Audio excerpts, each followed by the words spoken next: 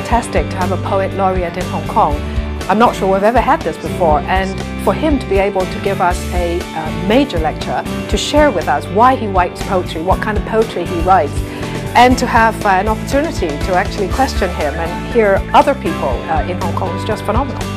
But it is very honouring to be part of these celebrations, which I know have been spread out and managed to address all sorts of aspects of the university's life, not just its literary, cultural life, but all sorts of aspects of its life. What's impressed me about the range of things that I've been invited to do, and indeed about the university's whole ethos, is that it feels very well connected to its wider academic environment.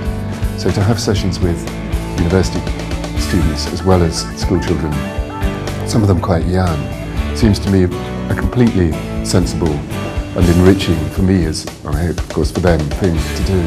Certainly enriching for me, because it allows me to speak to the tree and speak to the roots at the same time, and that's been a very special feature of my time here.